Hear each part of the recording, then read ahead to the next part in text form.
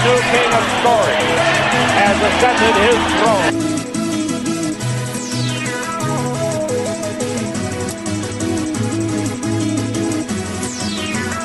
The Lakers are 0-3 for the first time in 34 years.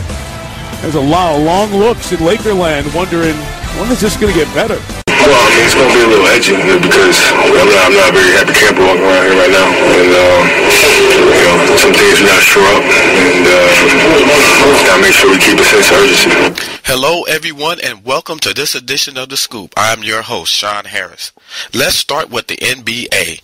After losing to the crosstown rival, the Clippers, 105-95 the other night, the Lakers find themselves somewhere they haven't been since 1978. And that is 0-3 to start the regular season. Even though Kobe Bryant had a 40-point night and also passing Magic Johnson to be the all-time Lakers steals leader, the Lakers star told the fans, quote, "Shut up and let us work," unquote. The last time that this has happened, Kareem Abdul-Jabbar, Norm Nixon, and the 2012 Hall of Fame inductee Jamal Wilkes were on that team. And who was the coach then? Jerry West. Now my question to you guys is, should we panic or should we not panic over the 0-3 start that the Lakers has started the season off with, especially losing to the crosstown rival, the Clippers, which is a very good team, I might add. They got a nice little squad there. But I don't think so from a personal perspective. You got to understand, there's a whole lot of basketball left to play. The season is still early. Now, when you get close to the All-Star break, of course, and the Lakers haven't seemed to balance out what they need to balance out as far as Dwight Howard, Paul Gasol, Kobe Bryant, Steve Nash, and Metta World Peace, the starting five, and also the bench that they acquired is concerned, then yeah, maybe you might want to start calling for some situations to happen or some scenarios to take place. But until then, folks, there's a lot of basketball left to play. We're going to be joined by Hugh Douglas and Jalen Rose on Numbers Never Lie, ESPN's newest hit show. Let's take it away with them. Because what's going on now, you got Mike Brown. Coach Brown is trying to implement a new offense. You're going to have some growing pains. Everybody knows that. The problem is that you have three superstars on there. You have an alpha male in Kobe Bryant who has basically stated that he's going to probably retire in 2 years. He wants to get it done now. He doesn't want to go through these growing pains. This is the frustration that you're hearing from him right now. This offense, Coach said that it's going to take at least to January to get everything right. I don't even think it's going to be around in January. I mean, it's a tough spot to get. You look at the way that Steve Nash is playing right now, he's a non-factor on this Lakers team at this point. Jalen, are you with Hugh? Are you concerned now? I am not concerned. If I was a Laker fan, I would be concerned if this team can win the championship. But all along, I contend that the Oklahoma City Thunder are my favorite to win the West. The Lakers have actually played good basketball in spurts. Dwight Howard had a terrific game, too. Kobe Bryant has been efficient in both games. Paul Gasol is playing like an all-star. The main adjustment is for Steve Nash. In Phoenix, fellas, he spread the floor with 4 shooters, 1/5, and therefore he's able to penetrate and kick and/or finish. He doesn't have the space in Los Angeles in order to be able to dribble underneath the basket and dribble out the other side. He has to get off the basketball faster. As you see, those lanes are congested. But he's a 2-time MVP. He figured out they'll be okay. And that's the point that I'm making. You have a guy out there who's used to distributing the basketball, and he's not getting it done right now. This offense, right, I can predict, or I'm thinking, that pretty soon they're going to start chirping about this offense, and they're not going to want to run it. This is a problem. This is going to be a huge problem. This is the problem that you're having. The guys are not, they're not happy right now. They're not having fun playing basketball, trying to figure it out. It does look that way. And that's what you're seeing. And before it gets any better, it's going to get worse. They still want to figure out what they're going to do at small forward. I see them easing Ebanks in, giving them more minutes for Artest. The adjustment, guys, is Steve Nash. He's a pick and roll point guard that is used to having the basketball the entire possessions. He'll find his balance regardless of the offense, whether it's Princeton, whether it's triangle. He's a 2-time MVP. He will figure it out. Thanks to Hugh Douglas and Jalen Rose for bringing their perspectives on how they feel about the situation at hand with the Lakers starting the season off at 0-3. And thank the ESPN Network for allowing us to listen to that on Numbers Never Lie, the new hit show coming to you weekly. Now let's turn over to another story at hand in the NBA. This one here, I'm quite sure everybody's familiar with since the off season, and that's Ray Allen and the Boston Celtics. What kind of feud boiled between the two on both sides after this scenario during the off season where Ray Allen decided to take his talents to South Beach to join LeBron, Dwayne, and Chris, hoisting up their championship banner? LeBron James, Dwayne Wade, Chris Bosh, and the crew all displaying their championship rings. Ray Allen, the former Boston Celtics, has another issue to tackle at hand. His former teammates, the backlash from the Boston Celtic teammates saying that he was a traitor. He sold out on his team. He jumped ship to join the bandwagon, etc. You look Ray Allen up in the dictionary about all these words, his picture is boldly shown out there.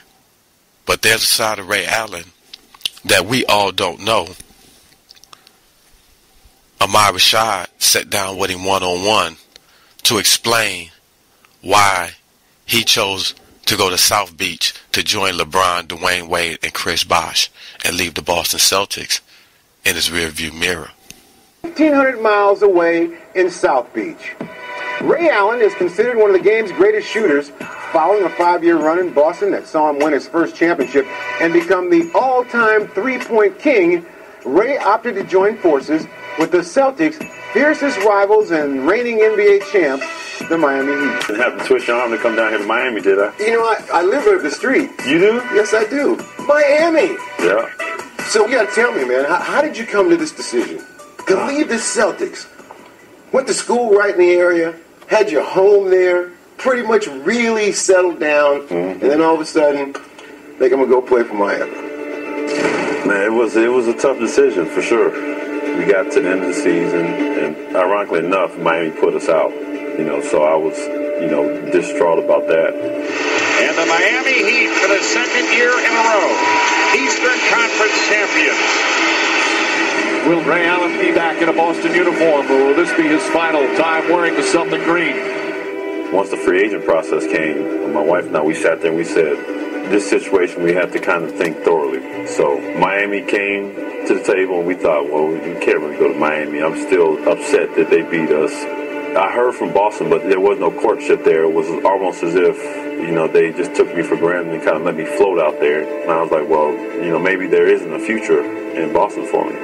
So I came down to Miami and they told me everything I wanted to hear from. And it wasn't just talk. It was how they played and, how they could use me in their offense and how I can affect what LeBron or D. Wade and Chris Bosh are doing.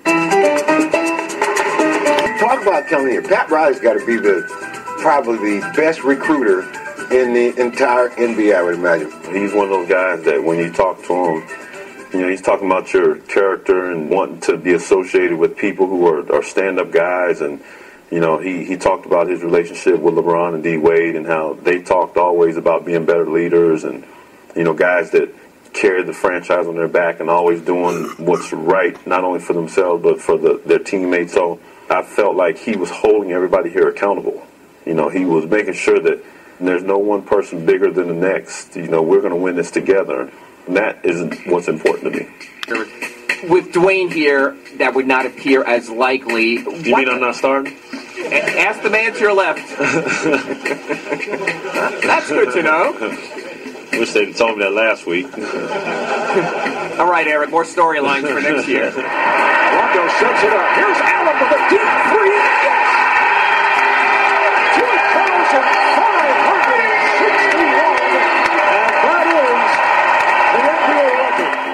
Who are you you are is arguably the best three-point shooter to ever play in the NBA. Now, you come to a team, they want to see that. Yeah, let me see what you're really made of. Like, I hear what people are saying, but let me see who you are. Is it all built out of fluff, or is this there's a foundation there? Last week, me and LeBron, we had a shooting game, and I didn't win. To me, that's what I love about it, because they're challenging me even in what I do to be better. Let's bring it back to the dark side. In my mind, I'm like, okay, I got to get in a little bit earlier so I can get even more warmed up. So, I can't lose these guys. That's just the competition level that's in practice that I appreciate. I have known you for a long time. I've seen you at every single level of your career, and I've never seen you as excited about a season as I see now. Sunshine does it. It definitely helps. I would say that within the last 3 or 4 years, I got to a point in my career where I really understood who I was and what I'm capable of doing. So it's not work. I just really know who it is that I am and what I need to do out on the floor every single day. Nice. That's it, Ray. Nice job. Spoelstra's, we've talked conservatively, and, he's like, well, what do you think in this situation, and what would you do here in this play, and, how are we going to run a team, and, just being around LeBron and D-Wade, those guys have a great connection with each other. I'm seeing these guys allow me to step in and, kind of help them. They're just a bunch of guys that I appreciate being around. You know, I came back with my sister. Never mind. So, you open up the season against the Celtics. How weird would that be, playing against your old teammates and playing against the Celtics? Well, it's extremely weird, too, because they'll be getting their rings that night. They'll be hoisting the banner. And so, when you think of it like that, I'm on the other team. Yes. Because they beat us, so normally I would be watching them like, oh, we're going to get them this year. It's a weird situation because I don't know emotionally how to feel about it, other than I got to be happy for them because they won and, they deserved it. But, my focus is to win another championship. Here's Allen for three. Got it! Although Ray turned 37 in July, there have been few signs that he's slowing down. In fact, Ray made a career-high 45% of his shots from beyond the arc last season. Not bad for an old guy. And when we come back, I will be bringing up a story about an NFL football player who's going through a type of turmoil that a lot of young athletes in all sports go through today. You'll find it quite interesting to hear about what's been going on with this young man. And also, with the trade deadline already gone, the Jets decided they was going to keep Tim Tebow after all. My question is how will Rex Ryan and the offensive line be able to use Tim Tebow to improve their 3-5 start to salvage their season? You're listening to The Scoop. Don't go nowhere. We'll be right back.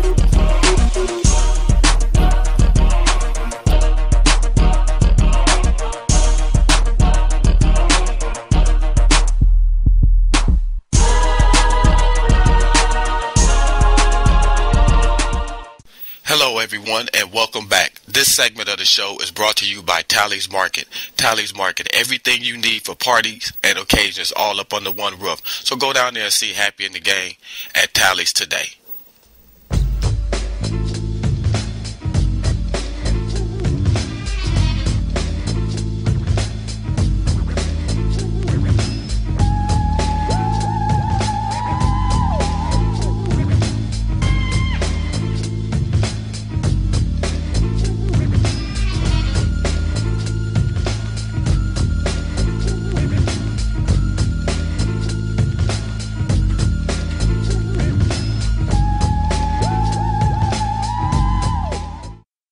And welcome back. Turning the page now, we're going to go to talk about something that's real serious that everyone at one point or another goes through. Whether you have a good paying job, or you hit the lottery, or, just whatever your fortune is that come into your life, you have family members that feel that they should be an integral part of it. And they would do anything and anything possible that they could in every way to try to get a piece of what you already have of your fortune. This story is about a Dallas offensive lineman, Tyron Smith, who is going through that same problem. Chris Mortensen reports from NFL 32. You hear about these things at the NFL Rookie Symposium every year. This is a case study for it. Tyron Smith was the 9th pick in the draft a year ago. Came into the league as a 20-year-old. Got a 4-year, $12 million contract. Saturday night, he had to call 911 because he was being threatened by family members, and he has given his family members more than $1 million, and he finally cut them off. And they threatened him, and now not only his team security, who I understand has been involved for a while, but they're getting a restraining order in this case, and certainly NFL security is alerted because there was a threat, I'm told a significant threat here, for a young man who's still only 21 years old, and he's their left tackle, heck of a player. But these are stories, they're nightmare stories. Now, that was a deep story you all just heard about Dallas Cowboys offensive lineman Tyron Smith. Let me just say this. To me, that is a shame and a travesty that this young man has to go through this, despite, he felt that he finally made it. Now he can better take care of his family. He can better take care of himself. And everybody, can be happy for him that he's doing great and he stabilized himself from a financial standpoint to be able to help those. But when they stepped over the line and did what they did to this young man, that's where it becomes serious, as you heard in the report. And nobody should have to go through that. No matter, like I said, no matter how you got your fortune, the first thing that an individual want to do, I know me, myself, is that, I would like to, take care of myself, take care of my loved ones, and take care of my siblings and my mother and my father and, people out there that, was by my side through thick and thin, through the ups and downs when I didn't have nothing. I don't expect for them to want to take advantage of me like that by, doing what they did to this young man. But these type of things happen, and just a reminder out there to those that are in situations like that or have been in situations like that, to those family members, you guys need to back up a little bit and need to step off a little bit, because this is a situation that could really turn into something serious, let alone catastrophic, in ways that you or anyone else could ever imagine.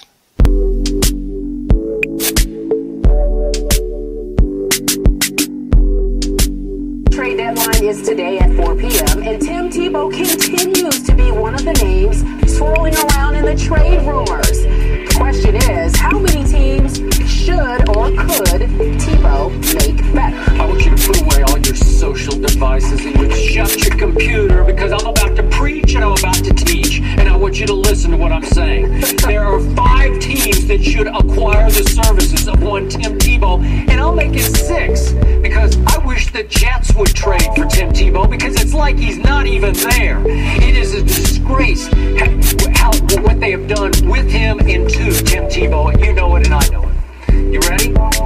I'm listening. Thank you. You're welcome. Jacksonville is on a silver platter for Tim Tebow to return to his home area. He grew up just outside of Jacksonville and turn around a franchise just the way he turned around the Denver Broncos and their lousy 23rd ranked defense when they were 1-4 last year, and he won 7 of the next 8 games. Jacksonville, as we discussed previously on the show, is dead last in every offensive category. Their defense is ranked 27th, and Tim Tebow returning to Jacksonville would create a nuclear media reaction. You know it, and I know it. Next on the list, the Buffalo Bills. Many thought they were a wild card team, a threat to the Patriots and to the Jets before the season started. They are kidding themselves with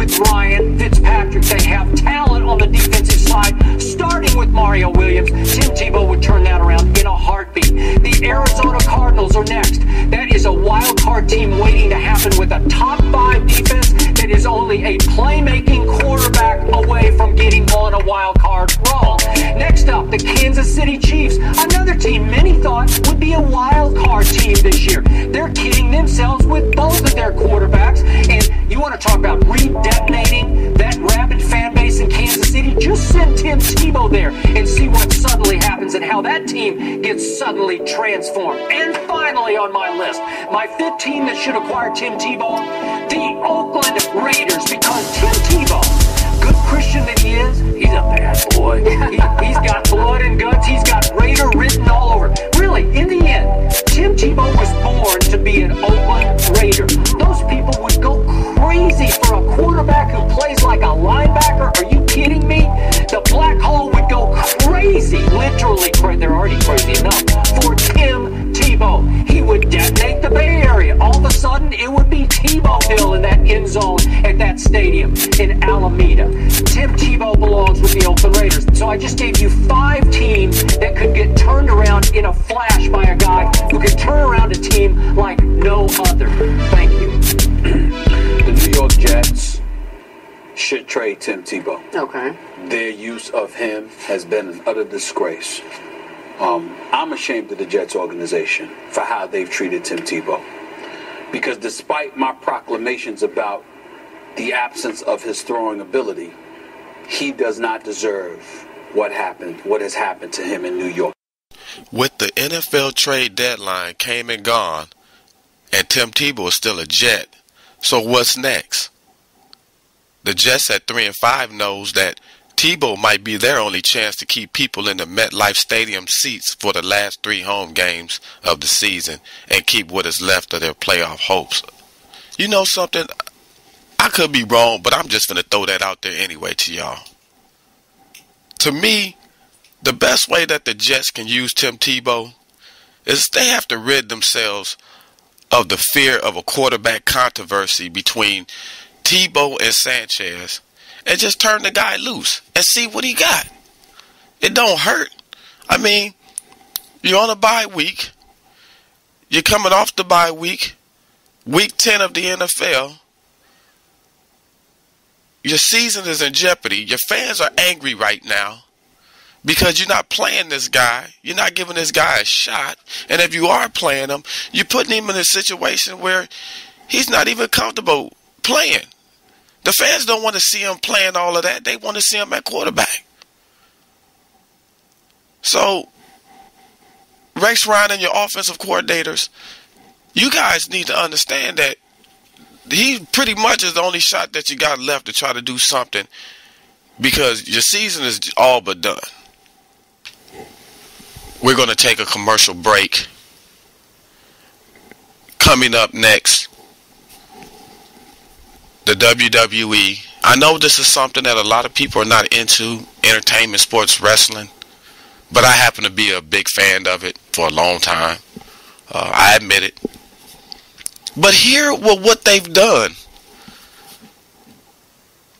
it would amaze you to find out what the WWE has done. And also, we'll look into the NFL and what they've done when we return to the scoop.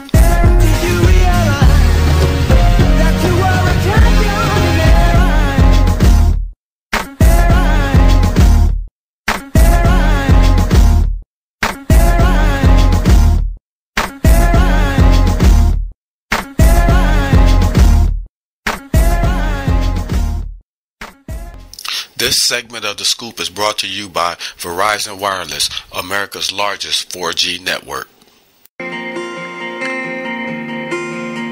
Breast cancer doesn't care if you had other plans. All the time, all through your life. It doesn't care if you're about to get married.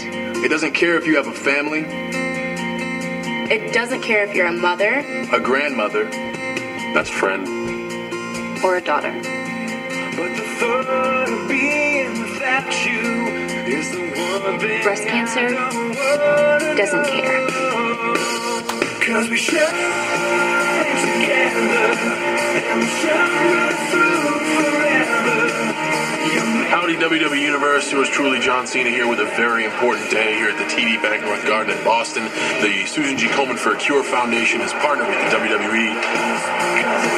And ladies and gentlemen, the WWE is so proud to join forces and partner with the Susan G. Komen for the Cure to help fight breast cancer. Big night. Thank you guys very much. Very big night. The WWE is spreading awareness. The middle rope being pink, the Susan G. Komen Cure logo on our entrance ramp. The WWE very proud to be partnering with Susan G. Komen. Tonight we have some special women in the audience.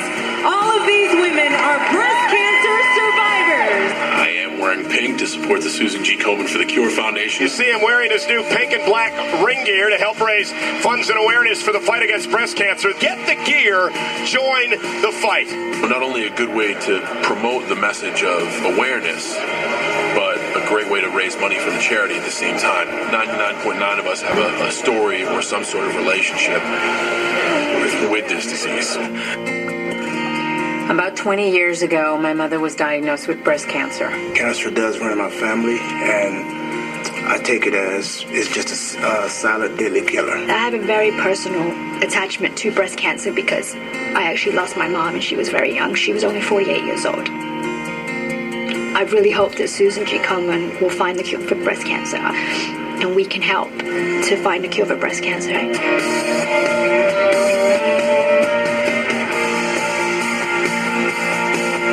You can help us fight this fight by donating to Susan G. Komen for the Cure. And fans can go to Komen.org/WWE to learn how to join the fight against breast cancer. Hashtag Rise Above Cancer. I personally wanted to thank you for your support.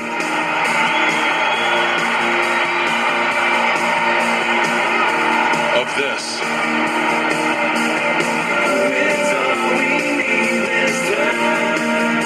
The fan base is just as loud as the superstars, and they realize how good this relationship can be.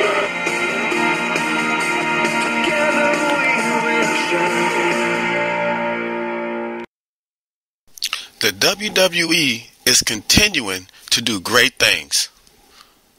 On Monday Night Raw, John Cena and the WWE Universe presented a check on behalf of the WWE to the Susan G. Komen Foundation for the amount of $1 million. And also, the WWE is continuing to spread the word about breast cancer. Now, if that don't tell you anything about what the WWE is continuing to do outside of the sport, I don't know what is. I mean, you know, they do the Make-A-Wish Foundation. They also does Habitat for Humanity. They do Be a Star campaign. And an enormous a lot of other things out there that we're unaware of what they do. Vince McMahon has done marvelous work outside in the communities of cities across this great land, which we call the United States of America. And that speaks in high volumes. The NFL is also doing great things. Not taking nothing away from any other sport out there and just solely just saying what the WWE is doing. The NFL has raised $1 million to relief efforts of Hurricane Sandy. You know, when you think about what these athletes do from an entertainment level such as the WWE to the professional level, what you're talking about, the NFL, the NBA, Major League Baseball, Major League Soccer, all these sports, the NHL, National Hockey League, and abroad, these organizations do a lot of great things to help a lot of people that are in need and that are suffering. And I think that that is a great, noble cause that they do what they do and should be commended and respected for that. Unlike you and I, we don't, to some degree, we don't have that capability, even though we would like to make a difference. But sometimes we feel as though, you know, well, what can I do? You know, I don't have money like that, or I don't have power like that, or, you know, high character of praise from one constituent to another in the profession or the job that I'm in. But you can. You can do a lot more than you ever can imagine you possibly could if you just go ahead and just do it. If you want to give to the Susan G. Komen Foundation, the website is right there on the screen. Make a donation to help save a life. Any amount that you give will make all the difference in the world. And also, post it up on the screen. If you want to give to the situation that happened with Hurricane Sandy,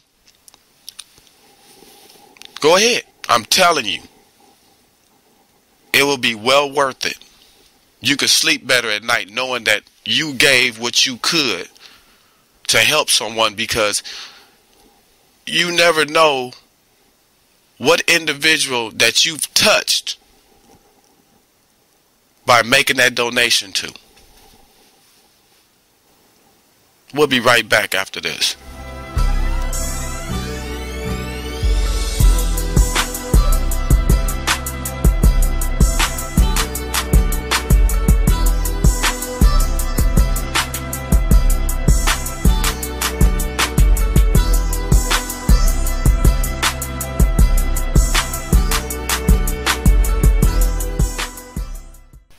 Well, that's all we have for today's show. I would like to thank my sponsors here in the West Michigan area for making this show a success. Thank you very much. Also, I would like to send another thank you out to Tally's Market. Tally's Market, everything you need for parties and occasions all up under one roof. Thanks a lot, Happy. Also, I would like to give a very special thank you to you, the listener, for tuning in, because without you, this show could not be possible. If you'd like to send any comments or emails or things of that nature, my information is right there on the screen. Feel free. I'd like to hear from you. Let me know how the show is doing. Let me know if the show is doing great. Let me know if the show is not doing so great. And once again, I would like to thank you for tuning into The Scoop, where right here we bring the scoop, the whole scoop, and nothing but the scoop. I'm Sean Harris. Take care, and I'll see you next time.